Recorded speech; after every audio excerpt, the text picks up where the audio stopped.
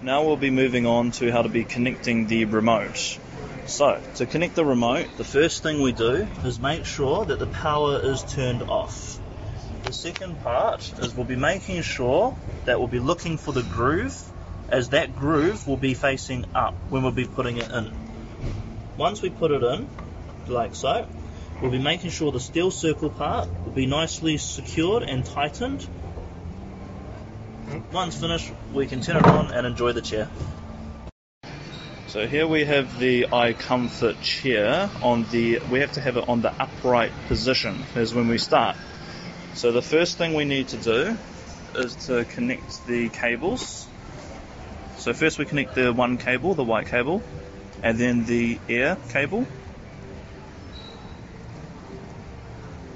Yeah, like so. Now as you see, we have 4 screws on each side. So we remove the 4 screws.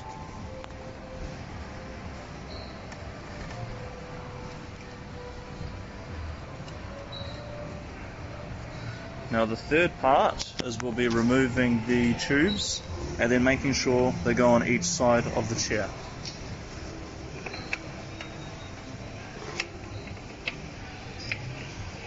Now for the last step, what we do is we will put the chair or the seat back on, and then after it's nicely secured,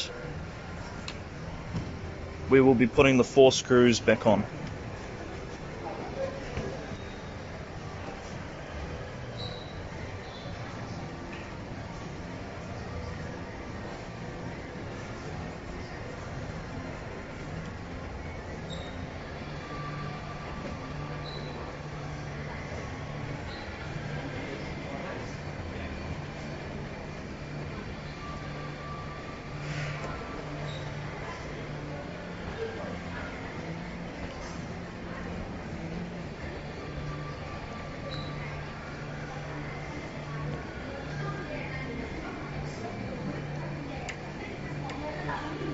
There we go, so we make sure it's nicely tight, like so.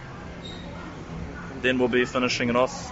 Once all the screws are on, we lift the seat up, put the Velcro back on, and now you can enjoy your nice chair. Thank you.